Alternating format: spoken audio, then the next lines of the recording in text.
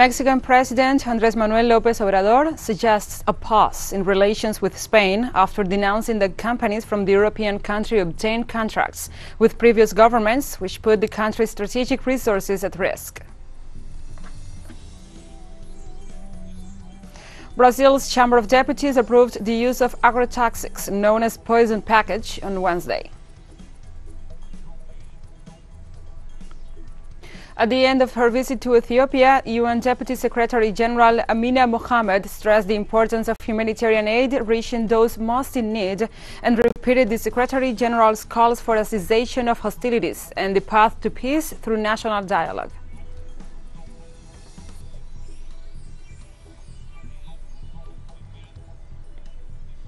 From the headquarters of teleSUR English in Havana, Cuba, this is From the South.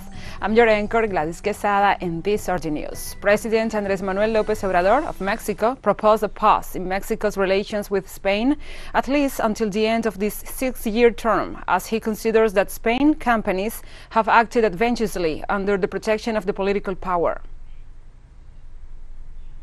Give ourselves time to respect each other, and for them, Spain, not to see us as a land of conquest. We do want to have good relations with all governments, with all the peoples of the world, but we don't want to be robbed.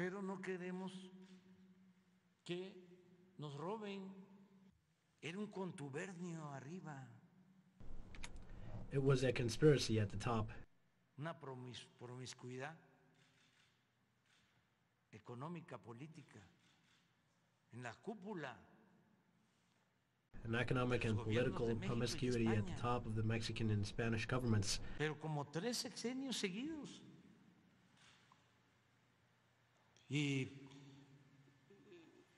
But it was like 3 presidential terms in a row. Mexico bore the brunt. They plundered us. Yo la peor parte. Nos saqueaban. Vale más darnos un tiempo. It is better to take some time and pause. Maybe when the government changes. A lo mejor ya cuando cambie el gobierno. Relations will be reestablished, and I hope when I'm no longer here that they will not be the same as they were before. De que no fuesen igual como eran antes. In Honduras, the eviction of Lenca inhabitants of the Tierras del Padre community is suspended due to the intervention of the Human Rights and Women's Secretariats. Earlier today, police officers batched in the community located to the south of the capital, Tegucigalpa, in an attempt to evict its residents after a court-approved order. The eviction will leave 120 indigenous families without a home if it were to be made.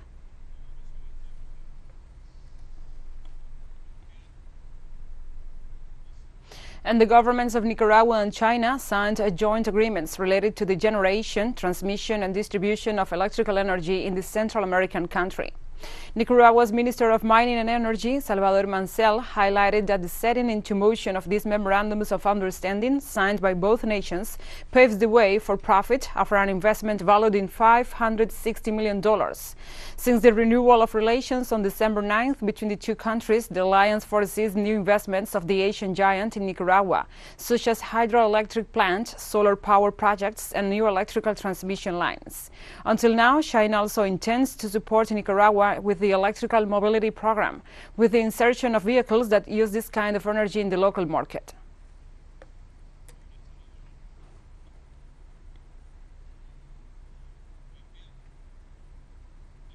In Venezuela, the Bolivarian armed forces deployed their troops along the border with Colombia to stop irregular groups that, according to authorities, are trying to destabilize the country and use the territory for drug trafficking. It is an unauthorized runaway in Venezuelan territory. In the place, a light aircraft, according to authorities. It was used by armed groups that have their center of operation in Colombia and seek to generate an atmosphere of terror in the Venezuelan border territory in order to expand their presence in strategic areas between the two countries. These groups are referred to as TANCO. We are in the Jose Antonio Páez municipality in the state of Apure in the framework of the Operation Bolivarian Shield.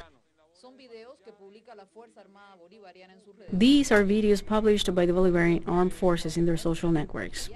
They show the patrolling and deployment along the border with Colombia. They announced that they have located on Venezuelan soil drug traffickers' compounds and laboratories in the neighboring Indian nation. In the most recent operation, they found more than 5,000 explosive bars. All were deactivated. The armed forces of the Caribbean country began this operation at the beginning of this year, 2022, after President Nicolás Maduro stated that the strategy of the Colombian oligarchy is to infiltrate narco-terrorist groups in Venezuela. Venezuela es víctima de la guerra colombiana, que ellos llaman conflicto armado. Es una guerra. Venezuela is a victim of the Colombian war, which they call an armed conflict. It is a war. In Colombia there is a war. Colombia is a failed state, and all this crime and all this violence, kidnapping, drug trafficking, murder, hired assassinations, all this has been going on for 50, 60 years, permeating the border, damaging the lives of the humble inhabitants of the Venezuelan-Colombian border. Dañando la vida de los humildes habitantes de la frontera venezolana con Colombia. Military actions continue, and the Supreme Court of Justice has already ordered the imprisonment of 22 people captured due to their links with Colombian irregular groups. teleSUR, Caracas. Now we continue to other topics. In Colombia, at least 2 people were killed and another 5 injured after a vehicle bomb attack registered in Infantry Battalion No. 21, Batle Pantano de Vargas, located in Granado, department of Mera.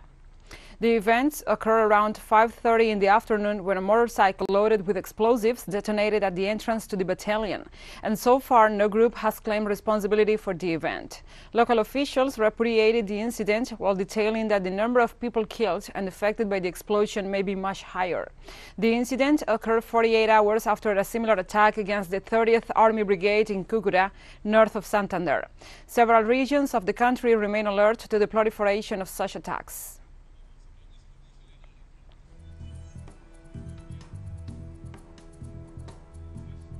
We'll take a short break now. Join us again after this.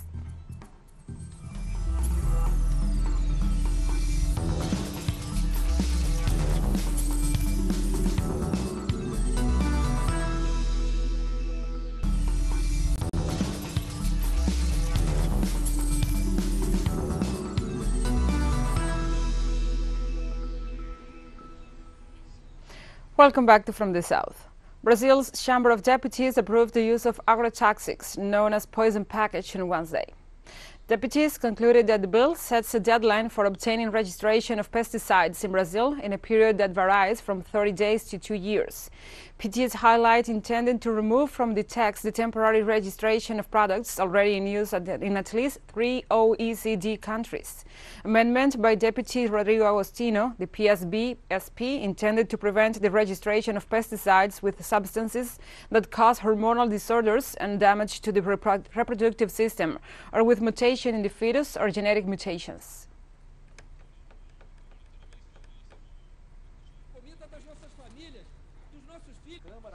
In Bolivia, despite 2 laws sanctioning political harassment, the country has not yet overcome male violence against women in public office. Our correspondent, Freddy Morales, tells us all the details. The problem is in the mind of society, in the mind of the male, in a male chauvinist society. In their mind, men think that because of the strength that men have or because they have not had the same opportunities, women think that women are inferior. It is a social construction. Our parents and the environment often tell us that this is the way it should be. And the political harassment women suffer is not necessarily due to a lack of training for public service in government positions. Las mujeres están formadas. Women are trained. In 32 years, SEDIMA has trained more than 48,000 indigenous women in social rights and political leadership. These women have been left aside in the organizations because they were dangerous and questioned what men were doing.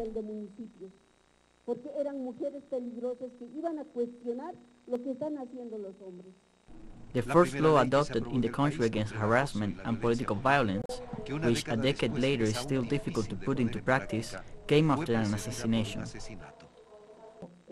A councilwoman elected in the 2012 regional elections initially made a series of accusations against her fellow council members. We are talking about Juana Guispe. Her fellow councilmen did not summon her to the council meetings. They pressured her to resign. She resisted. She resisted all the harassment she was experiencing from the men until one day the body of Councilwoman Juana Guispe appeared lying in a corner of a province.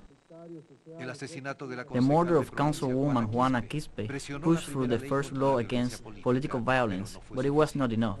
Another complementary one was approved, and it is still not enough.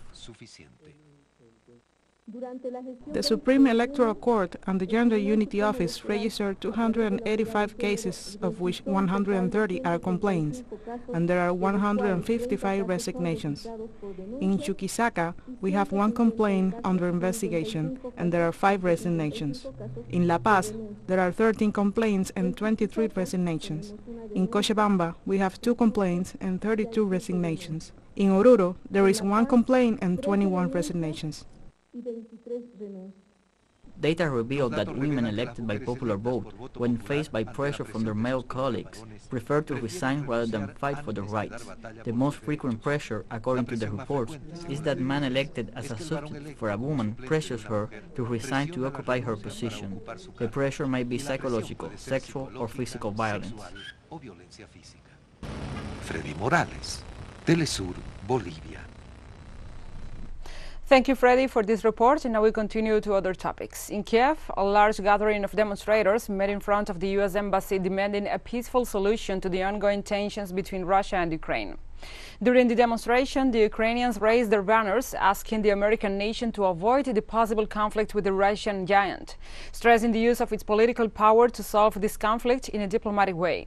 In turn, the highest Russian authorities will express that they have no intention of invading Ukrainian territory, after Russia has been seen to mobilize at least 100,000 troops on its borders as a method of defense against growing threats. At the end of the meeting, the demonstrators dispersed peacefully and no incidents were reported.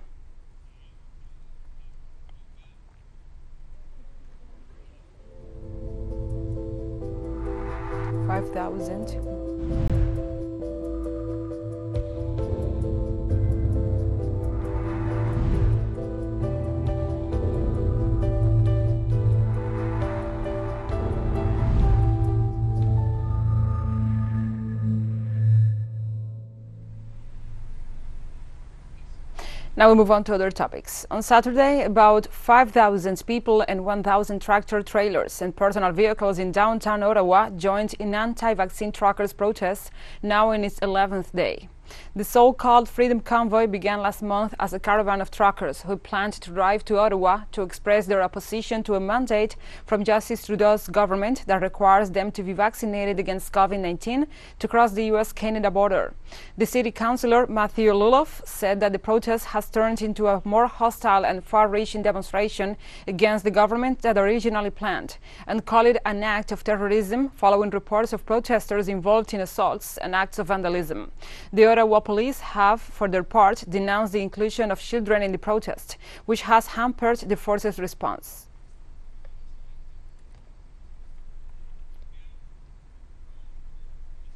Police on Thursday began arresting dozens of protesters who were camped out on the grounds of New Zealand's parliament on the third day of a convoy protest against coronavirus mandates. The arrests came after Parliament Speaker Trevor Mollart took the rare step of closing the grounds. Police calling more than 100 extra officers from other parts of the country. The authorities had arrested more than 50 people and had charged many of them with trespassing or obstruction. The protest began on Tuesday after more than 1,000 people driving cars and trucks converged on Parliament.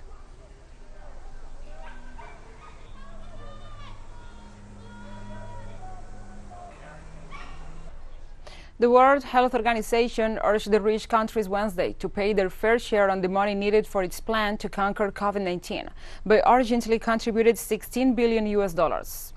The World Health Organization said the rapid cash injection into its Access to COVID Tools Accelerator could finish off COVID as a global health emergency this year.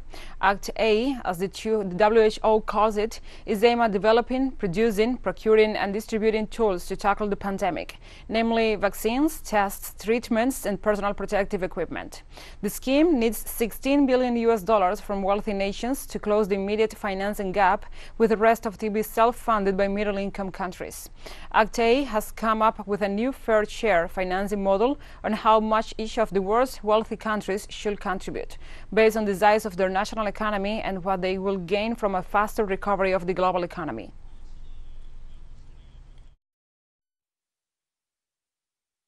Vaccine inequity is the biggest moral failure of our times, and people and countries are paying the price.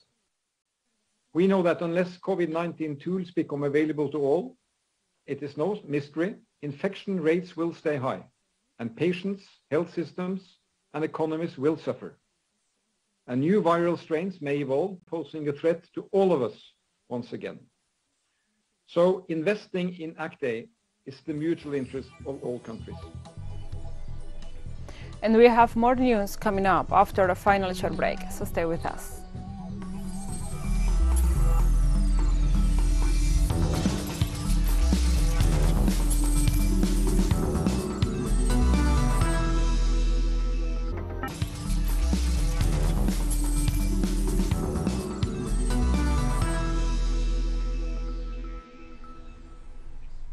Welcome back to From the South. We have more news now. From race survivors to young businesswoman, UN Deputy Secretary General Amina Mohammed spent the week meeting with some of the people whose lives have been cut short by the conflict in Ethiopia.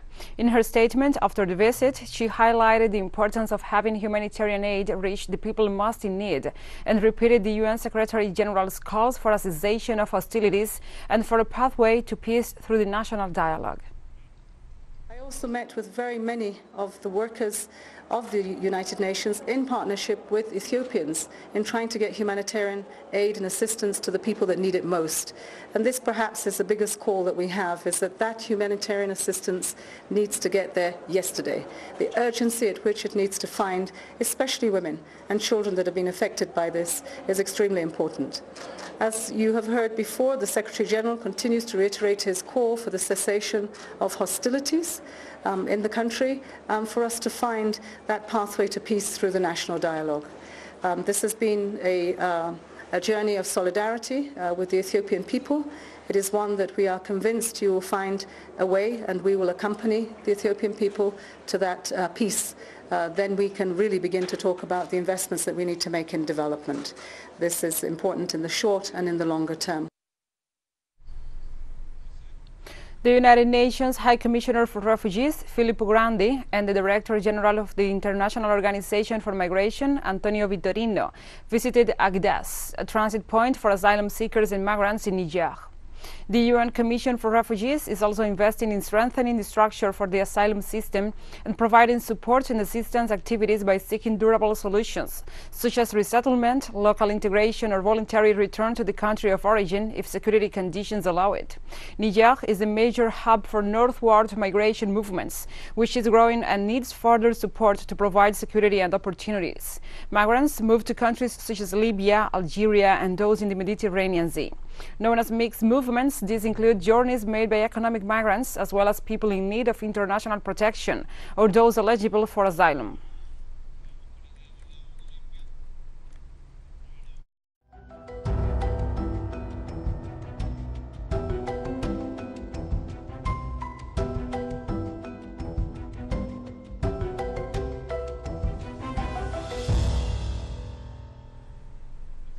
Now we address other topics. Speaking to reporters in New York today, UN spokesperson Stefan Dujarric said local health authorities, together with the UN, deployed 2 mobile health teams to provide healthcare to local communities and to the search and rescue personnel in Afghanistan's Kunar province in response to the heavy snowfall and avalanches in Dangam district over the weekend. Moving on to Afghanistan, our humanitarian colleagues there are telling us that in response to heavy snowfall and avalanches in the Dangam district in Kunar province on February 6th, local health authorities, together with the UN and our partners deployed 2 mobile health teams to provide health care to local communities and to the search and rescue personnel. Some 17 people were reportedly killed in the heavy snowfall and avalanches, and many more are missing. We, along with our partners, are also providing cash, non-food items, shelter kits, and warm clothes to almost 2,000 people impacted by recent rain and snowfall in Kunar, Nangarhar, and Langham provinces. The humanitarian response also continues across several other parts of Afghanistan, with 60,000 people receiving food or cash assistance in relief items. The 2022 Afghan humanitarian response plan, targeting just over 22 million men, women, and children with assistance, requires $4.4 billion and is unfortunately only 9% funded at this point, and that's about $419 million. By the end of 2021, 180 national and international humanitarian organizations had managed to reach 19.6 million people in 397 of Afghanistan's 401 districts with some form of humanitarian assistance. The number of people reached is much higher than the 17.7 million people originally targeted due to a scale-up in the last quarter of the year and generous donor funding of close to $1.7 billion for the 2021 Afghanistan response plan, and we hope that last year's generosity is repeated this year. And we have come to the end of this news brief. But remember, you can find this and many other stories on our website at telesurenglish.net. And also, if you feel so inclined, please join us on social media for all the latest news. We are on Facebook, Twitter, Instagram, and Telegram. For Telesur English, I'm Gladys Quesada. Thank you for watching.